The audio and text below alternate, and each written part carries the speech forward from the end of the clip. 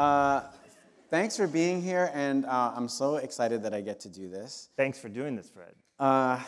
So the first, so the show you had, the Special Four, right? I've seen different versions of it. Like, I've seen it in some smaller venues in Los Angeles, and then at the Greek or the Hollywood Bowl, and then it's kept going.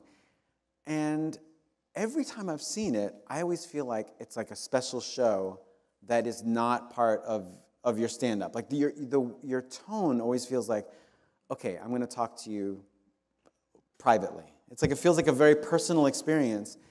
How are you? Then when I watch the special, it still feels that way.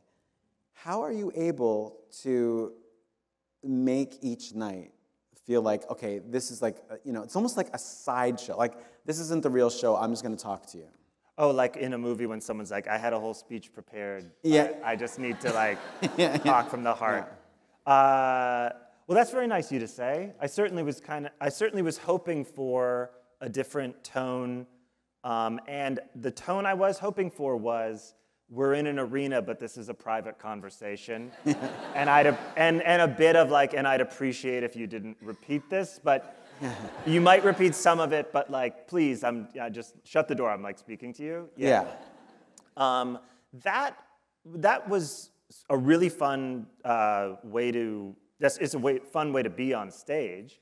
I'm not sure why it comes naturally to feel very comfortable talking like intimately to an audience. Mm-hmm. It does. I mean, I'm much more comfortable talking to a lot of people about something than one or two.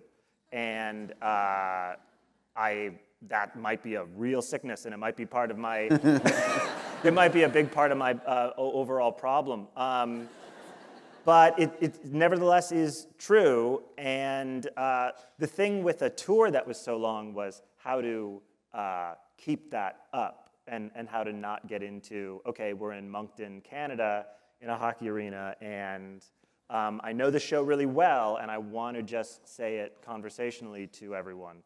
Yeah, doing it night after night was more of the challenge. It wasn't so much the doing it was doing it night after night. But I'd get to some details in the story that are so just not, they can't be performed through, Yeah. They're just like, okay, so I have to back up and tell you that at this point, I had lied to this person, I'd stolen this amount of money from this person, and I was lying to my accountant, and it gets so ultra specific that it would ground me night to night. I don't know why I would assume that people in other countries wouldn't be able to sort of connect in the same way that an American audience would. But you went to Australia. You toured this around the world. Was it the same kind of reaction? Oh, that's interesting. Yes. You know what I mean? Let me think. Amsterdam, mm-hmm. Not a good show. And just flat. Just not. And I don't think it's anything about the they're famously bad over there, right? Like mm-hmm. They have a lot of vice or whatever. But it didn't feel like a culture clash with that. But my tour manager, Betsy, was side stage, and when one of the first openers walked out and was getting nothing, she went, "I forgot they're bad here." So that Amsterdam was a tough one, but Sweden. And Copenhagen. Uh-huh. Copenhagen, they really cheered for me when I would have some petty victory, like in the story of The Intervention, when I'd be like, and I said, like, fuck you guys. And it's a moment where I'm like you were there. I was it was a sad, messy person speaking, but in Copenhagen, they would cheer for those moments, Interesting. And I was like, I'm not going to rehab. And they'd be like, yes! Of all places. Man. Yeah. I remember after you played, first, I'm going to assume everyone has seen the special, right? Oh, that's nice. Has anyone not seen it? That's okay. That's okay. Just curious, because I could walk you through what happens in it. It's 80 minutes, but we could do it fast. I remember when you played Madison Square Garden, I was blown away by like how technically a person can speak on a stage there. Like, it's one thing to be in a theater and you can kind of sort of work the room. What are you looking at? Or what is different about being in a place that size? Well, I was curious, how did it come off in Madison Square Garden? I only did it heard. Feel like a show? I didn't go to that show. Oh, okay. Well, you saw Hollywood Bowl? Yeah. Did that feel like a stand-up show, or did that feel like me yelling at the ocean? No.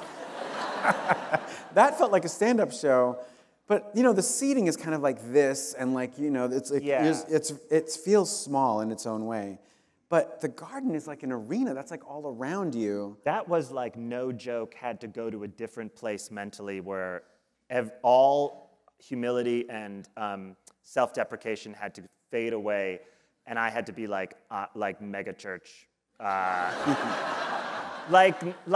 Stay in the moment of the show. I don't mean like act that differently, but I had to be like, there's no other way to, I think,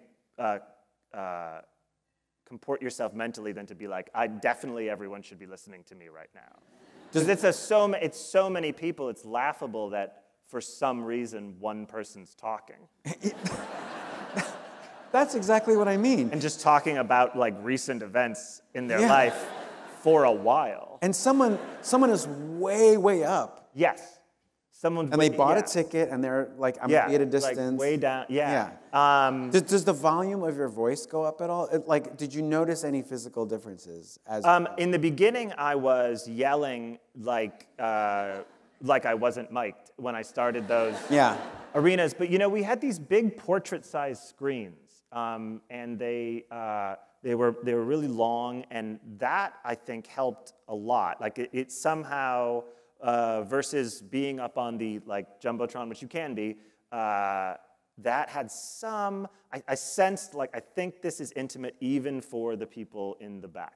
I hoped, Do you have monitors? Do you hear yourself? Yeah, but I don't know what to do with monitors, because I'm always like, if I can't hear me, do I want it louder in the monitor? Right. Or do I want it lower so that I hear the way my voice sounds in the room? But you don't want to be like shouting too much. No, because you're mic'd. Yeah. Side note. This is a total side note. Yeah. It has nothing to do with stand-up. Sometimes if you go, this does not leave this room.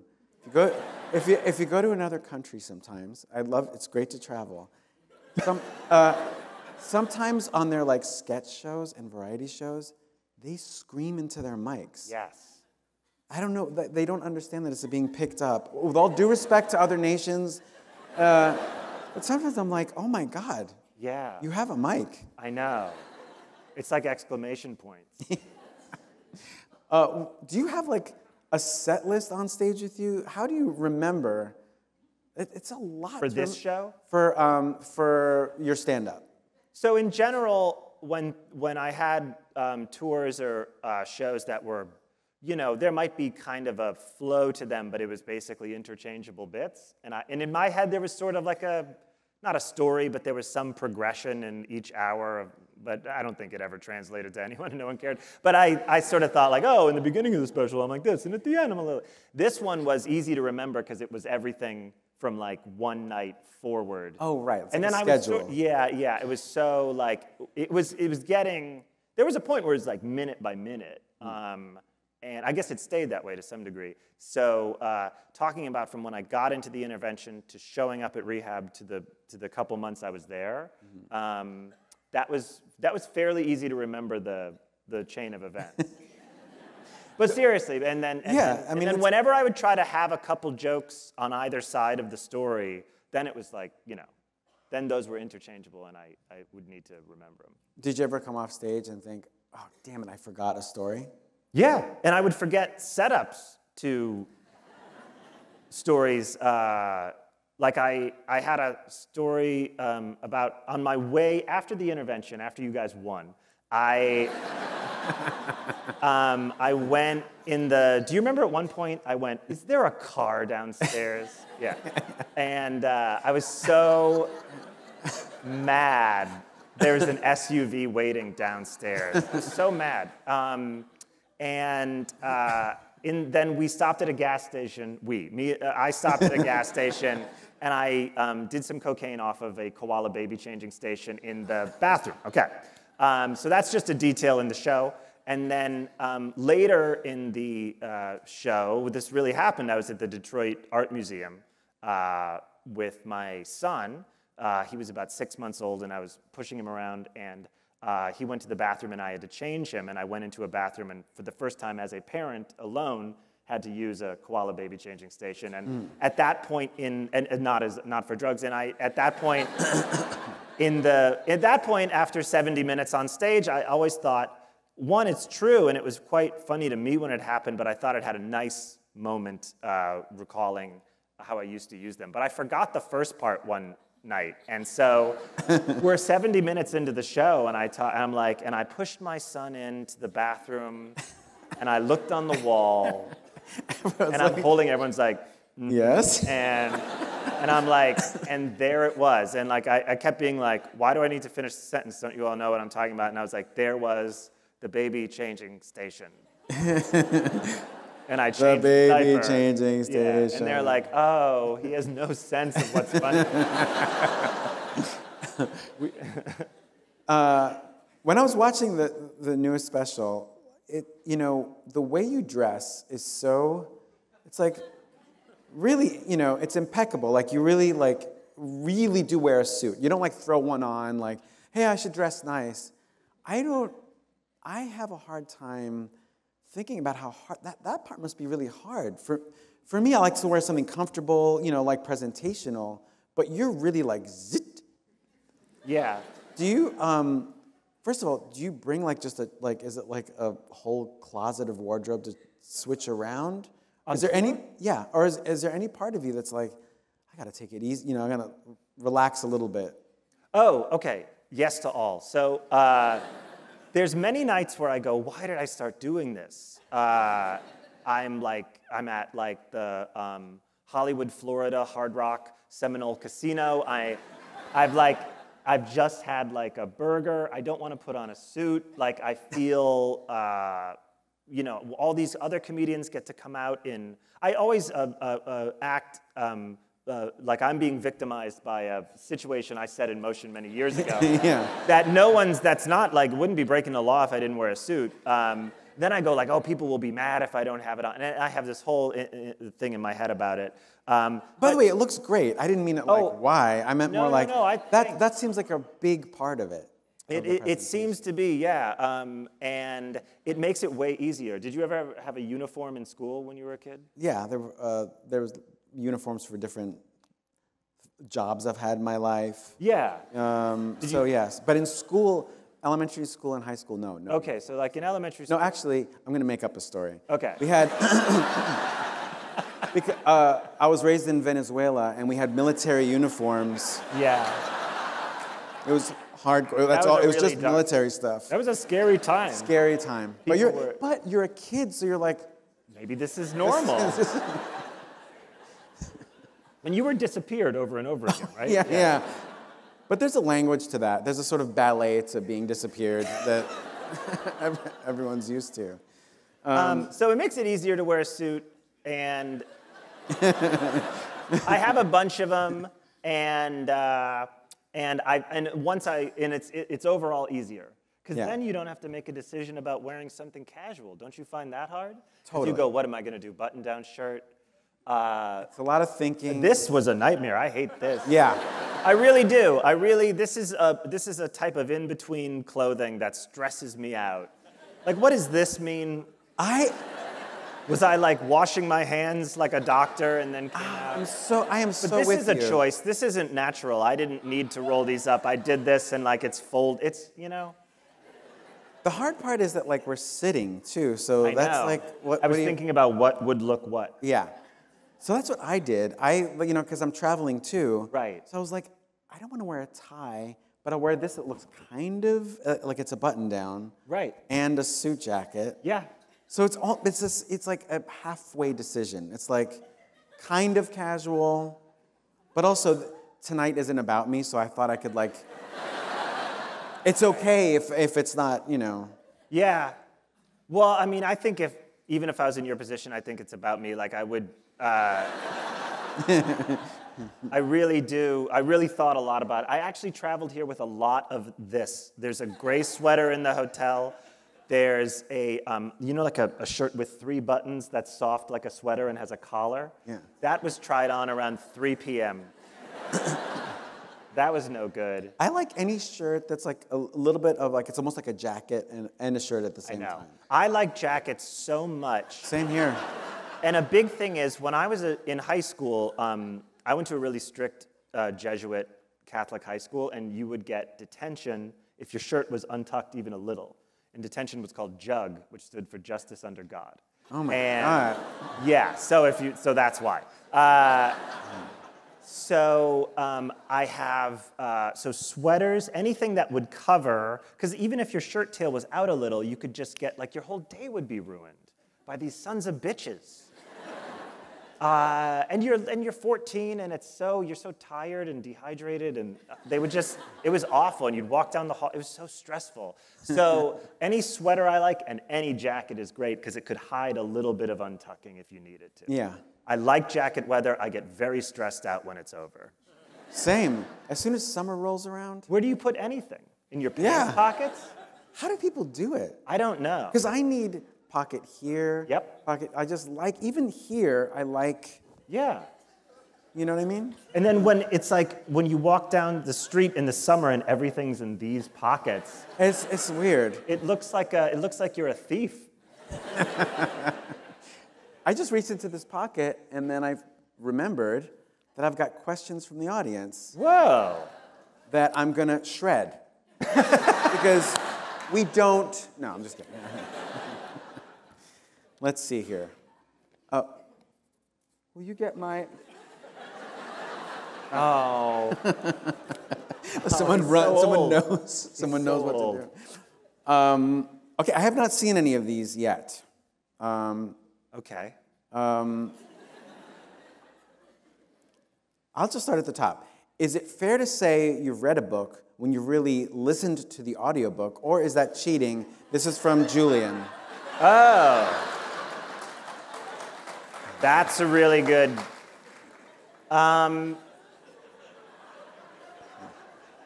It is cheating, but there's nothing wrong with an audiobook, but it is cheating.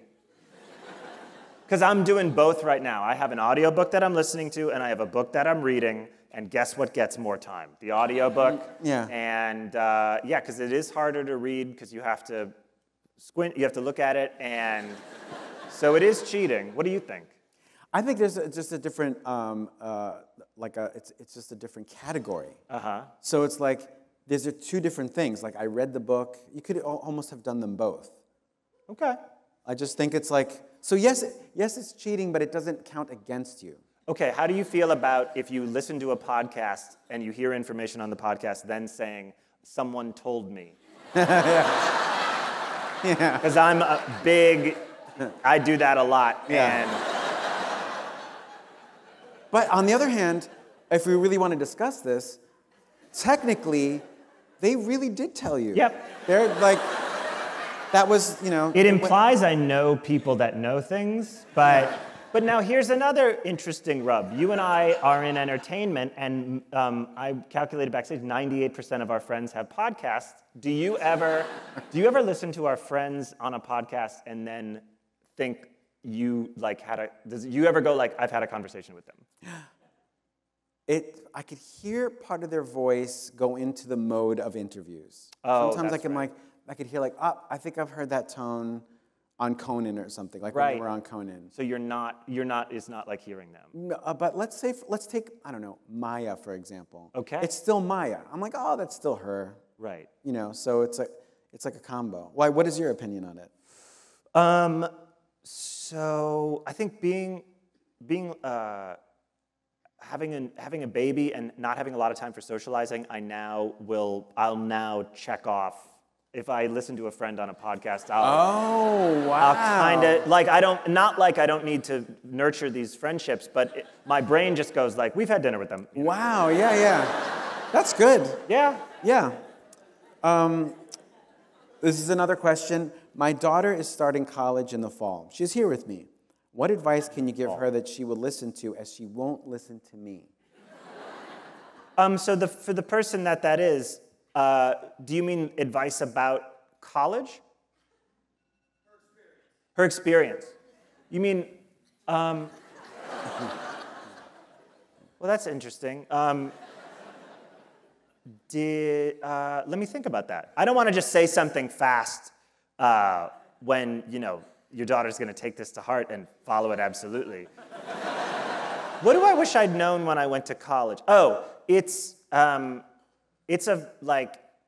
a university has so many resources. Wait, this is going to be a very boring answer, but a university has so many resources, and people come to speak. Go see a lot of speakers. Use as much of the university as you can because it's a really good resource for your own interests as well. I think I went to a good college and didn't always take advantage of it, and I think I regret that, although everything worked out fine. So I don't know, there's that, and I don't know, what advice would you have for someone? Well, I was going to ask first, how do you know that she's not listening to you? She might be listening to you. I think people pretend to not listen, but I'm sure she's taking some of it to heart. Yeah. What advice have you given her that you feel fell on... What advice have you given her that you thought fell on deaf ears? You want her to have fun and you fear she won't? Do you know those kids that need to be told to have fun? Yeah. That's always a thing. Like, my college was a military college. There was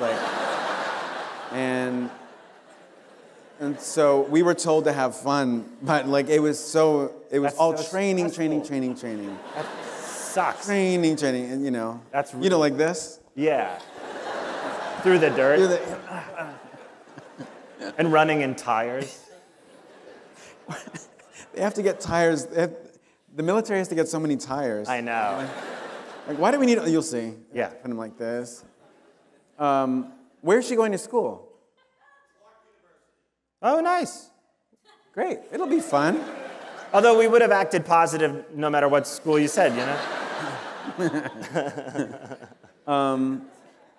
I have a separate question from this. Since you've done since you performed all over the place, and this is not putting anyone down who approaches you and wants to talk to you, have you found more people wanting to speak seriously with you, in hushed, Yes, about perhaps if they're in recovery or doing... Yeah, or whatever. Yeah, it's very nice. Okay, great. Okay, there've been 4 celebrity deaths. This is wild. Whoa. Wow. Since we started? Same location, unrelated to each other. How wild. This is just a lovely birthday card from... It was my birthday in December. Oh, yeah. So sweet. That's so funny. Oh, that's funny. This is for John. No, seriously, it's a caricature. Someone did. Yeah. It's really good. It's Duke Ellington with a big piano. It's really beautiful. Oh, it's really Duke. Oh, cool. Yeah. For John, what is something you miss about living in New York? Oh, yeah. People doing pull-ups on scaffolding.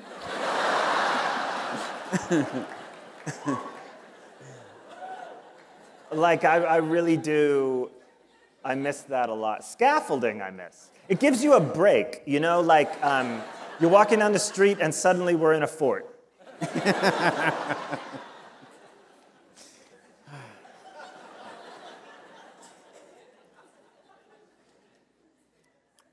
And people I think daily interactions with unreasonable people. Do you remember when we met Curtis Sliwa? Oh, yeah. Yeah, wasn't that crazy? That was wild. It was like all of like my perception of New York in one moment. And he was wearing the jacket and the beret. If you don't know who that is, that's fine. Curtis But Sliwa. he's like, he seems like almost like the most New York to me in a way, just of like his existence. Yeah, like he thinks the most about the city. Like every day he's getting up and being like, this city, I gotta clean up this city. Yeah. and that's his existence. Every day. It's so utopian. Yeah. I'm gonna clean it up. Yeah. These people should be behind bars. Yeah, there's bad people out. But we're not making fun of him. I'm just saying it's admirable. It's like there's a purity to it. There's like a sort of a monk-like existence to wearing that satin jacket and being like. You know what by the way, not that anyone asked, but I don't live in New York anymore either. And what I miss, that's all right. What I miss is poorly taken care of food given to you and you accept it happily. You know, like just because you're hungry, because there's like a really like a congealed lasagna or something like or a sandwich that's just been there, and it's just like, what do you want? And you just they give it to you and you eat it happily. I like not pride in food. So as I've traveled, I'm sort of tired of how proud everyone is of how well they've made something. Yeah. And in New York, it's like, I don't know, it's either that one. Yeah. And then I'm happy, they're happy. Yeah. There's no show of what they made. And I miss that. They're not like, let me whip something up. Yeah. Or like, just so you know. We don't have that. No. My name's Marty, and I'm in the balcony. Ooh. Oh, shoot. This is for the four of us. That's okay. For the four of you, should I wait?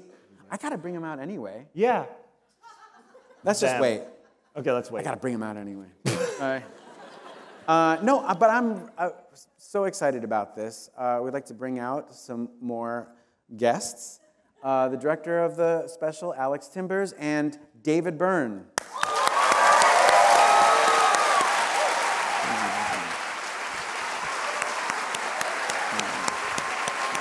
Pow. Wow.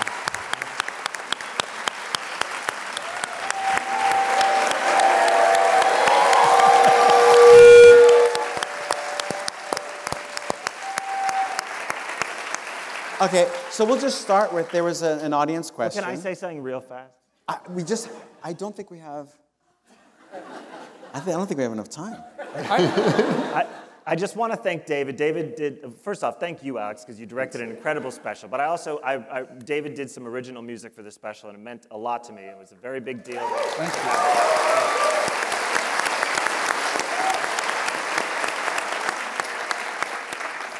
I have a thought about the suit question. Yeah.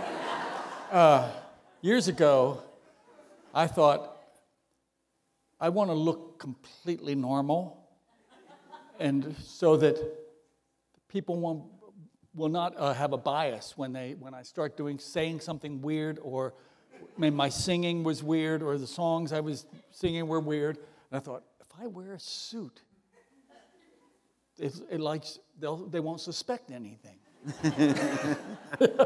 They'll think, he's a respectable, normal guy. We have to listen to what he has to say. So I thought, that's a reason to wear a suit. That kind of was. I was doing a stand-up at this place, The Laughing Skull in Atlanta, and there were 20 people in the audience, and I had on a flannel shirt and jeans, and they all had on flannel shirts and jeans, and I was like, there's no reason why any of them shouldn't switch places with me. Yeah. So I started wearing a suit for that reason. But sorry to put you on the spot, but did you call your stage character Mr. Man? Was that something I might have read once? I don't think so. Oh, okay. I don't think so. Well, I thought I heard that once, and I remember thinking like, oh, that's a great, like I kind of, even though it's not true, I I really thought about that a lot of like, yeah, like I'm gonna be this like fake authority figure in my suit. Yeah, so you inspired that. Tried. Yeah. Sometimes they have a thing at SNL on show night where the writers, not sometimes, all the time, the writers traditionally will wear like a suit. Yeah. And it does give like a feeling of like authority and professionalism that I gotta say is pretty nice. It is nice, and I remember because we were like 24 and we had to be on the floor of Studio 8H, kind of like arguing with very, like mob-connected union people, and like we had to go toe-to-toe with, with like tough guys that were in charge of moving the crane cam, and so we thought this gave us some authority. Yeah. It probably made us even more insufferable and unlikable. Well, before I get to this, Alex, I wanted to ask you about something. Sure. The very first shot of the special, it's like it looks like a crane shot or something. It's of John, front of stage, and there's an audience there, and it's just like close on, and then it swoops around. How did you get away with it without the audience being like, why am I looking at a crane? That's a great question. I think, John had this great idea of not wanting to have a cold open, of just diving right into the material. And so we wanted to figure out how to establish that amazing room that John was so excited about and that incredible pipe organ, and then figure out a series of sort of theatrical reveals, John stepping into frame and then revealing the audience. I think they were really, I don't know, what do you think? They were really excited to be a part of it. The Steadicam operator, they, it actually bought me a kind of a cheated laugh, because there's a little hum of laughter as we fade in the very beginning of the special, and it seems like I've just said something funny, but it's not. It's just that all of a sudden the Steadicam operator was probably right at center stage, and I was stepping into the shot, and there was something like choreographed about it, which amused them. And so it seems like, oh, I'm mid-killing, and it wasn't true. And it's not just the Steadicam operator. He's got a little protector. Oh, yeah, he had a protector. Like a sort of guide. Making sure he doesn't hit anything. That looks great. And also the on the sides of the stages, there's like these like lights that look sort of hidden, and they like in a subtle way change color throughout. Oh, yeah. Oh, thank you. Yeah. This guy's all about that. Yeah, I loved it. Yeah, so we wanted to take that amazing room that John fell in love with and then make it sort of come alive. So we had this production designer, Scott Pask, who built like a set within it that looked like it belonged in the room, but was covered in LED NeoFlex that could change color. And then we had these fixtures called pickle pats that are also LED, and they could change throughout the show. So we could chart the whole journey through it. It was really fun. NeoFlex is really cool. You got to get some of it. Yeah. What is it? It's like a LED tube neon. Yeah. It's like it looked like, I mean, it's more common, but it looked like strips of it's almost like strips of tape they would lay down, and then. Have I seen them at shows sometimes? Are bands using them? Yeah. Who did we look at on Letterman? We looked at Charlie XCX's performance on Letterman. Oh yeah. Ripped it off from her. Yeah. Let's run that clip now. Let's do it. Was there a time where is there anything that you had to tell John, like, maybe we don't do a certain part of it just because for whatever you were thinking this special should look like? Is there any editing that you did as you were putting the show together?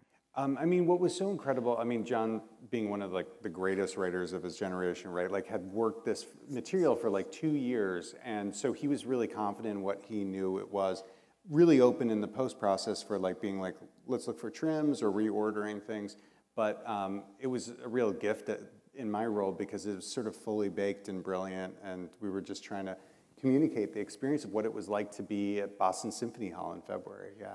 I was very happy that we both agreed on on starting mid-show, though, which was great. I think I have a lot of problems with the beginnings of shows, and I find it the most uncomfortable part is walking out, and people are excited, and I don't know why it's not. I don't mean like I'm happy people are excited. I don't know I don't know what to do with that. Yeah, because how's everybody doing? Yeah. Hello. Yeah.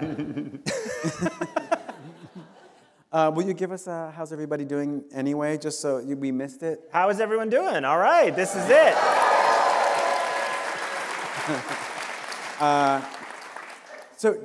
David, how soon, how far along in this process did John ask you to make music for it?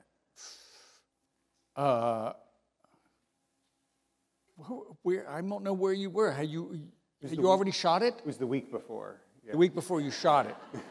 And then at first I was told, and we need it like in 3 weeks or something really short, or at least seemed really short to me. Yeah. And that got extended a little bit. Our post time was going to be really short at one point. Yeah, it was going to be like, we shot it, we'll put it together, and we'll have it on, on TV almost, really quickly. Yeah. And I thought, whoa. Yeah, so I started, I started sending you things that I had. I said, well, here's a jaunty little tune, and and John sent me references of things that I had done in the past that he liked. Yeah, that was a great. I was listening to David's album "The Forest" a lot, and Catherine Wheel, and a lot of instrumental stuff that you'd done, and I was like, I wish this could be the music for the special, and I thought about that for months and months, and then. Way too late in the process, in order to give you a healthy calendar, I thought, I do know him. I could ask. And that was a little, I remember thinking, like, you could have just gotten the nerve earlier and given him more time to do this. But sending those examples or naming those examples was super helpful. You narrowed it down. It wasn't just throwing, well, how about something like this? How about something like this? It was more like, well, we've narrowed it down a little bit. I would describe you wanted something slightly melancholy and emotional, but also kind of with a kind of bounce and energy to it. Yeah, it had those two conflicting things. There was like a Latin feel to it too, as well. That a little bit that too. Yes, and I thought, okay, this is somehow in my mind reflective of the subject matter. It had a perseverance to it that I liked. Yeah. Okay. No, it had a move. I really mean it. It had a movement to it, and a lot of bittersweet moments that rang really true. What I sent John and what I've ended up recording, I've recorded a completely instrumental version, and a version where, because this is where it came from, there was one where I sang the main melody, which was later played by, I think, a violin and an accordion and something else. And I think maybe you used a little bit of both versions. And at some point, the people at Netflix said, can you send us the words to your vocal version? And there were no words. I was just singing. I was singing nonsense, except at the very end where I just go, I'm drowning. Yeah. And I thought, okay. Yeah, that's the lyric, yeah. That's the...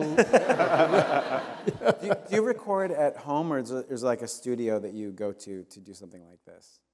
I do the writing at home, but then this had to be in a studio. It was like an accordion player and bass clarinets and all kinds of other things. And you did it in Austin. I did it in Austin, Texas. There's an arranger that I worked with before, a guy named Stephen Barber, that I really liked, and he is connected with musicians who can play all these things. Somebody who can play like a great kind of Tex-Mex accordion, and then somebody who can play bass clarinet and all the kind of things. And I thought, oh, that'll be some nice sounds in there. Stephen Barber did David's album "Grown Backwards," which is one of my absolute favorites. So that was really cool that he was involved. Woo! Yeah. All right, I'll get to this one now. Okay, my name's Marty, and I'm in the balcony. Oh, right. Still. For the four of you, artistic evolutions aside, was there a defining moment in your respective careers that tipped the scales towards you being confident in your ability to create engaging / relatable art? So the key to the whole question is defining moment. So That made you like confident in your ability. So like where you're like, I'm pretty good at this. oh, that's not how I took it. Confident in my abilities. See, to create. Engaging, okay. Well, what came to mind was not a moment of confidence, but I think in 2005, I was featuring, which is the middle set on a stand-up show at a club. There's an MC, a feature, and then the headliner. And I was at the Stress Factory in New Jersey, which is the name of a comedy club there. And I was bombing for 2 nights, really, and I did a lot of stuff down at Rafifi and in the East Village, and I felt like, I'm not so weird that this won't work on the road, but I was sort of like, I was taking a lot of material I'd worked out in alternative rooms and trying it at a club, and it was not going well. And this comedian who was headlining named Ross Bennett said to me after a show, he goes, "You're very funny, but these people have no time for your cleverness." And he goes, "Get to the point." And I realized that my premises were all kind of, I'm going to walk you towards an interesting little notion as opposed to starting the bit with the premise, saying, I don't like X. Now here's a bunch of reasons why. So you took it as advice then. You really took it to heart. Oh yeah, just that clarity is the most important thing, and some kind of little vignette that meanders that might land somewhere funny might not be what people want when they've gotten a babysitter and we're at the Stress Factory. And it felt like a good marriage. I didn't feel like I was abandoning my whole voice or something. It felt like a nice drive. Yeah. I had a very different answer that was more like literal, where I had been doing like stand-up, like doing characters and stuff like that. Yeah. And then, this is before I was on SNL, then I got a spot on Conan's show, on Late Night with Conan O'Brien. And it was so I sort of auditioned it at a club, but it's when they bought me a plane ticket. Oh, wow. When I was like, ooh, a free plane ticket. That I felt like that was a sort of tipping scale of like, oh, this could be something professional. Oh, wow, yeah. But I'm sorry it's not more of an artistic answer. But it often is a practical, pragmatic thing that really gives you that confidence, you know? Yeah, it's not enough to buy you a plane ticket. Yeah, or that I'm not thinking about the artfulness of it. I'm like, well, something worked out that they want me to do it on the show. Yeah. What about you guys? Me? I took the question to mean, was there a point where you thought, oh, I have not completely run out of material. I haven't completely drained the bucket, and it's like, oh, you mean I can continue to do this? And maybe there's other songs I can write or other things I can do. That took a long time to figure out. That have the confidence to go, yes, I can do this. Even though I have nothing in my head at the moment. I'll come up with something. And then I'll do it and, show it to a friend and they'll go, I don't think so, Dave.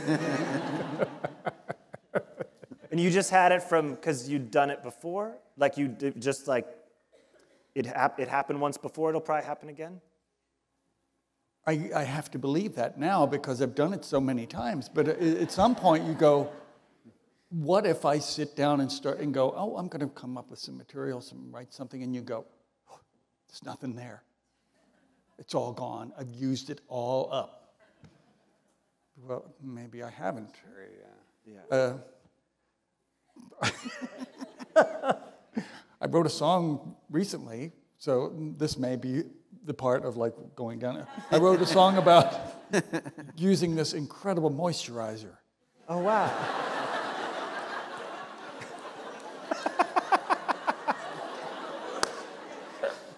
So we'll see. This may be like, I may have gotten to the bottom of the well. When I was right out of college, can't follow that.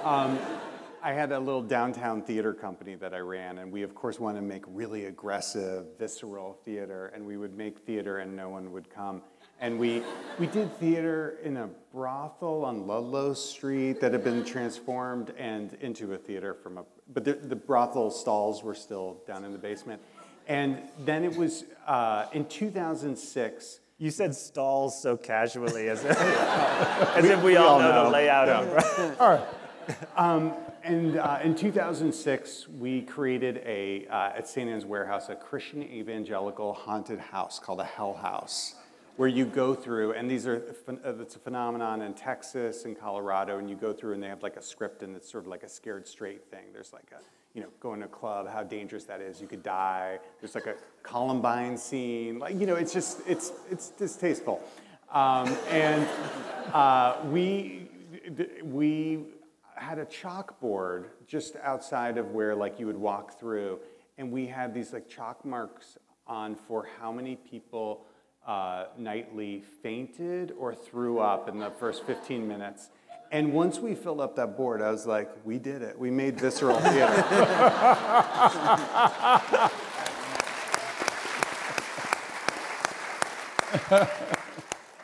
So John, can you still, I don't mind seeing like when a comedian, does jokes that I've heard before.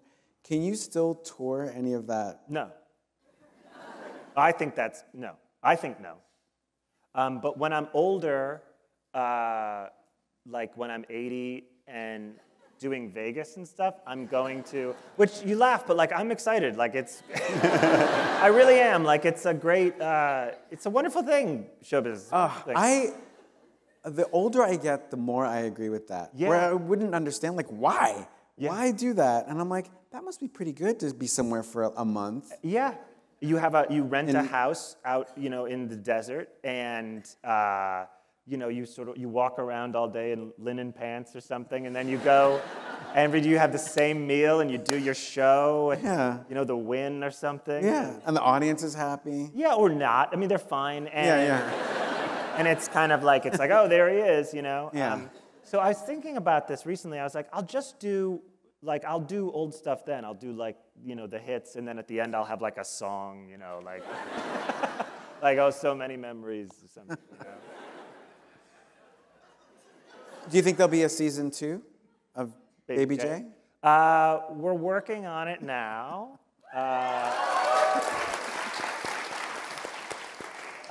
That's funny that everyone clapped. That was a joke. There's no season 2 of Baby J, but.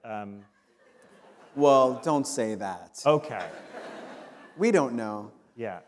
I feel bad that were we supposed to have been really doing bits? Sometimes when I watch these things, people are like, oh, like when there's comedians, they're really getting into it and I know. Telling these stories. Like, you should have seen John. And John, yeah. hand to God, straight face, walks up, orders. And the guy at the beach he's like, what just walked in? Yeah. There's a tone that... there's a fun, we'd be doubling over. Yeah. Yeah, I think we had some of that. It's the doubling over that. But I don't always enjoy watching that, but I just feel much of it is don't. But I did over. think, as we went down, we did that question. Remember when Marty in the balcony asked a question? Yeah. And we went down the line, and after my answer, I was like, who do you think you are? Being like, and he told me, get to the point. And I was like, what a bad anecdote. And then their answers were better. And I know. That's okay. It's okay to always But they worry. just know how to do it. Yeah. Do we have more questions? Oh, yes, let's see. One I already asked, how much thought goes into picking a suit? This is for John. Did you see any ghosts today? Oh. I thought about it. No. I thought I'm staying at a hotel that's in an old building, and I thought I actually did not. I'm not just trying to come up with an answer for the question. I did think I saw like a movement, and I thought, well, it is an old building. Is 92Y haunted at all? No, don't think so. Okay. A lot of venues, it's fun to tour because a lot of venues, you know, a lot of old theaters are haunted, and you just ask the stage manager, like, is this place haunted? And they go, yeah. And the Midlands Theater in Kansas City is haunted by a janitor who was blown up by a bomb that an anarchist planted in the early 1900s. And I asked them, I go, what is he doing when you see the ghost? And they go, he's cleaning up the lobby. Oh. Yeah. I once, one time I lived in a house, and someone who was like sort of moving me in there like told me, like, you know, I think this place is haunted. Do you want me to get rid of these spirits? And I was like, I don't care. If there are ghosts, they're just, what's wrong with them hanging out? I don't need every bit of space, like, you know, like, get out. I'm like, I don't care. Knock yourself out. You want to walk But even around? if you could see them, if they, like... I think it was like because she said, she's like, no, I have a feeling. Oh. And I was like, that's fine. Let that be. Have you two ever seen a ghost? No, I can't say I have. You know what's interesting is, I'm Catholic. Like, no one, I mean, I was raised Catholic. No one likes, it's not that no one likes Catholic people, but like, no, it's not a popular thing. And people have a lot of problems with Catholic priests, in that we all know why. And so, but whenever you have like a demon in your home, none of us would call anyone but a Catholic priest. Like, if you actually want to do battle with a demon, you're not going to be like, oh, there's a female cantor at my synagogue. It's really great. Like, I would call the most elderly, homophobic, mean priest. Someone who hates the devil, like, personally. You've never worked in a haunted theater of any kind? Oh, sure, of course, yeah. Oh, okay. Yeah. You just didn't see anything. No, I haven't been lucky enough. I've had rats run across our tech tables. Oh, really? Oh, yeah, you go into a meeting, you leave out your sandwich and come back, and it's like a fiesta, yeah. Wow.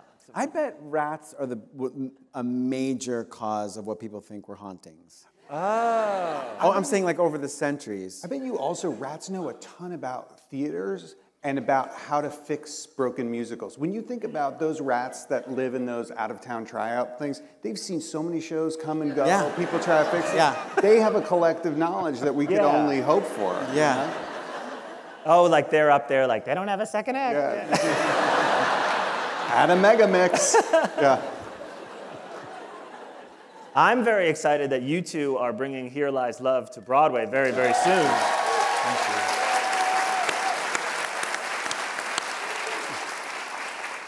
When does that start? We start previews in the 17th. Nice. That's really soon. Wow.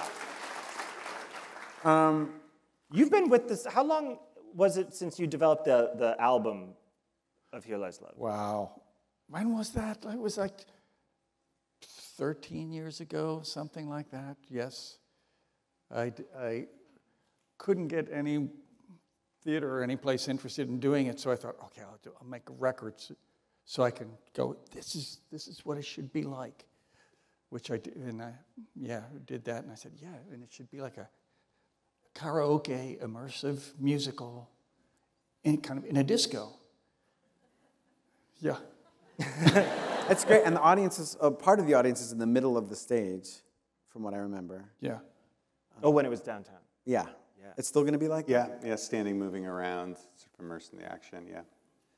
So when you're working on something like this for so long, do you find yourself thinking about Imelda Marcos like a lot? Like, has your feelings on her changed throughout the process? Oh, she's still alive, in case anyone wondered. She is? She is still alive. Does she know about the show? She does know. I don't know if she knows that it's coming to Broadway now, but she knew about it when we did it. She knows about the show. She knew about it when we did it before. She never saw it, but apparently she thought, oh, this is very sweet. They made a musical about me. Like it's her Evita or something? I think she'd be pretty displeased when she Yes, saw the content, yes, though. yes. Yeah. Well, I feel like I could be here all night, but I feel like we're good. Right? There were like so many high points to sort of end on instead of us just sort of meandering. Although, like, I mean, if it were up to me, I'd do like another like half an hour of audience questions. But I don't. But it's not up to me. It's not up to me. Well, see you later, Fred. Yeah. What if we do? I don't think this isn't planned, but what if we do like I don't know 3? Yeah, Just so that's a people lot of pressure on the third person. They have to have a really fun, open question that is, gives us a lot of room to end on a huge, fun note. Yeah, or whatever the last one is, we could do one of those crazy showbiz anecdotes where we're doubled over. Yeah. Like, We'll exaggerate it. yeah, like, and then, okay, so let's do, if we can have house lights, please. Hey, there we go. Okay, so let's take some questions. We'll start somewhere in the middle. Oh, right over there, yes. Right, sure, yeah. Hi, okay. So this is, I could do a more open-ended one, but I have one for John, if that's okay. That's fine. Okay, so I actually was lucky enough to see you twice on tour, and you discuss obviously a lot of being in treatment. I was in treatment. I have a lot of friends in treatment. So do you think that doing a show that discussed so much mental health and treatment in a more humorous light has helped the people around you understand your story more, or help a general audience understand treatment more? Oh, what was your name, sorry? Siggy? Yeah. Nice to meet you, I'm John. I wonder, the hesitancy I had, and it's in part why sometimes these organizations are anonymous in recovery, because none of us wants to represent what recovery should be for anyone else. It's a very, we can all relate to each other, but it's a very private road. And so something that I hopefully was very respectful of was not trying to say this is what it's like, but just to say this is what it was like for me. And I also didn't want to get my expectations up that I would definitely be, how do I say this? I thought it would be pretty arrogant to think I'm helping people with the show. And I first and foremost wanted it to be really funny and entertaining, and still have some, and still be show business, but talking about this. Could I do this type of story in a bright red suit in front of a lot of amazing neoflex with amazing music, and it's still a presentation, you know? I won't lie that I hope that it did, I hope it did connect with people. If there was one thing I was trying to communicate, is that it's, you can make a lot of mistakes, and you still, it's one thing to recover from things happening to you, but when you are also the cause of them, it's a little strange to be moving forward after that, because you do sort of feel like you did it to you. That was just an idea that I wanted to get out to the audience. And again, not say any conclusion. I didn't want any bow on the show. I didn't want it wrapped up, because it never is. But thanks for that question. I appreciate that. God. All right, right here in the middle.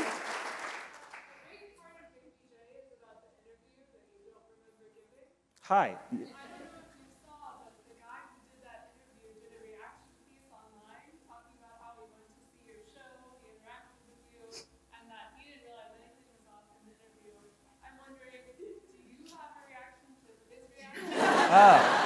So at the end of the special, I read that GQ interview that I would say,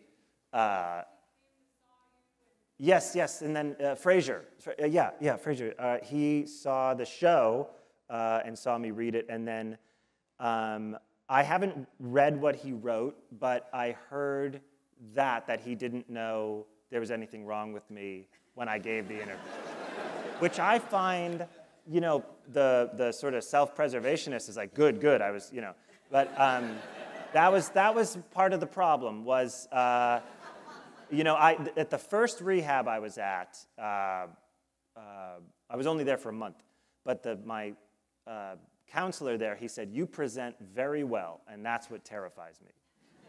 And I thought, with Frasier, I thought, wow, I was even in that looped interview. And I remember vaguely, like, I was staying at a friend's parents' apartment. Everything was so chaotic.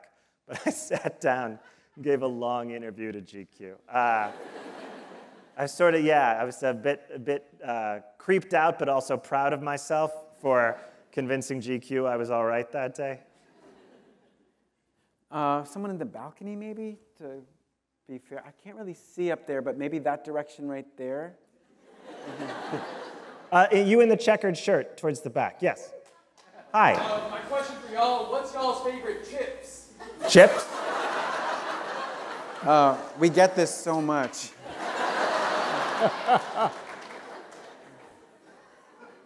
I don't think I've seen you eat like a snack food.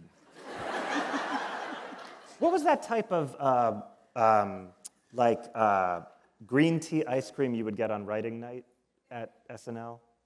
It had, like when we went to the dinners or something? No. You would get it delivered. It was like a. What was it called? Like it was a company called like Red Mango or something. Red Mango. Yeah. That's not a chip. That's not a chip. So yeah. But I just am thinking about Fred snacking, and I don't know if I ever saw him. Well, I like. I'll have some tortilla chips with something, or like sometimes if there's like pita chips, you know, like they're like crunchy, and not the soft kind, but it's like crunchy pita chips. Always seem like, oh, I'm having a partial meal. For the first 29 years of my life, there were no dark blue potato chips. And then one day, there were suddenly lots of very dark blue, nearly purple potato chips available. Yeah. And I don't know what that's about. And I would say I eat pretzels, David. Salt and vinegar.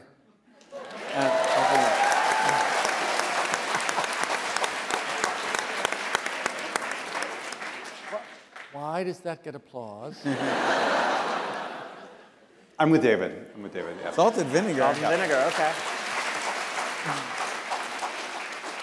Okay, just to end, I have one quick question for both of you. Well, we're getting to, oh, sorry. I'll do that. Yes, you, I sir. said 3. What, for each of you, what is your favorite musical group of all time to you? And what one song of theirs would be your number one of that group? Wait, what was the last part of the question? What's your favorite musical group? That part what I heard. Song of theirs? Oh, for me it's Sleater Kinney, and it's the song "Get Up." Okay. I'm going to embarrass David. I would say it's the Talking Heads, and I love the song "Warning Signs." That's one of my favorites.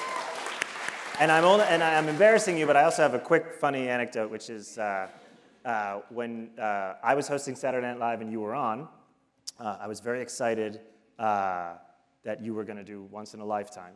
And I was in Lorne Michaels' office, and I walked in and I said, did you hear David's going to do Once in a Lifetime? And he went, oh, I wish he'd do Letting the Days Go By.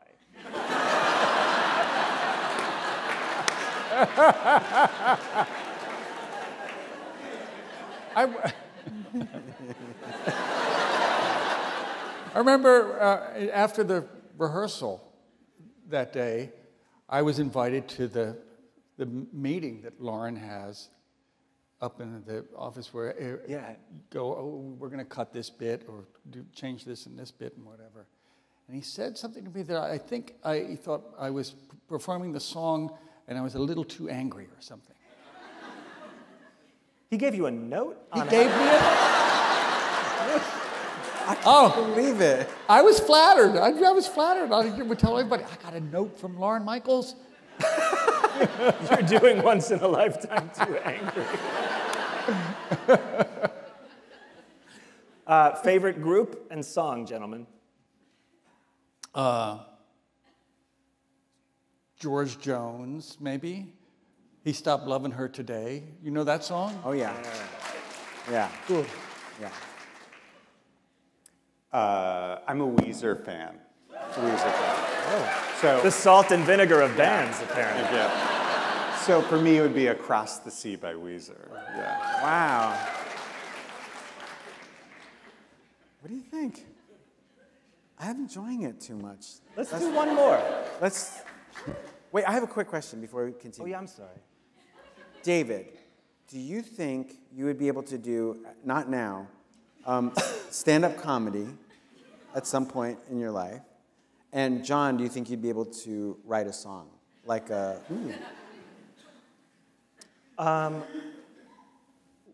I would, I like trying to write songs. Yeah, I really like trying to write lyrics. I enjoy it a lot. I like the children's special that I did with America Sawyer and Eli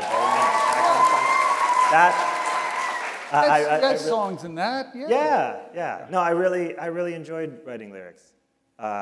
David, would you do stand-up? Actually, I would love to, but it's terrifying. You don't have like the whole support thing of band and here's the train. The song is the train tracks, and you just stay on the tracks and you're okay. I thought, but there's something about just talking to a group of people. It's kind of thrilling. Do you have a sense of how much of an influence you are on comedians? No. Oh, okay, you are. And endless. Yeah. Endless. Yeah. My mom is here, and she knows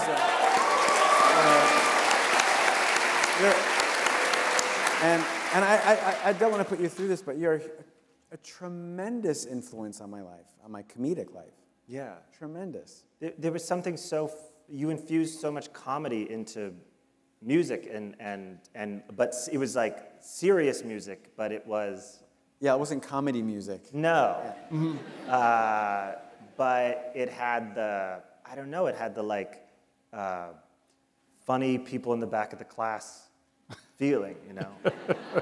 And the interviews you did with yourself, that I think at the end of Stop Making Sense, I had a VHS, and at the end you interview yourself in a variety of characters. That was like a big, that was a big influence on me. I thought that was so funny. When David was doing American Utopia, the comedians would come over and over. Yeah. Well, I think you should try it sometime. I think it'd be good. Yes, sir. If you were not professional friends, would you be personal friends?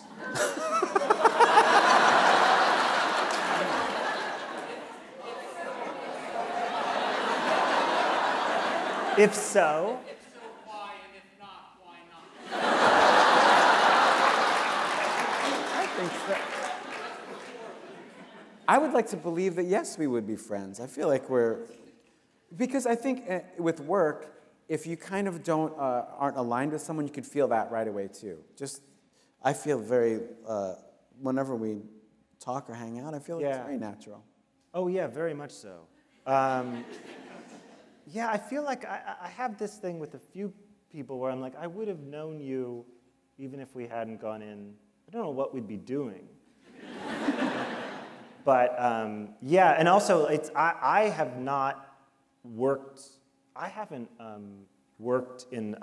with someone. I think I need to get along with the people I work with. It just makes life a lot better. And Alex, we would have met. I think so, yeah. And David, we would have met, you know. Hello. You have another thing? Yeah, we're going to start another one. You have another talk tonight? I think it might be time to say goodnight. Okay. Oh. All right. Well, thank you all, for real. Thank you all so much. Thank you so much.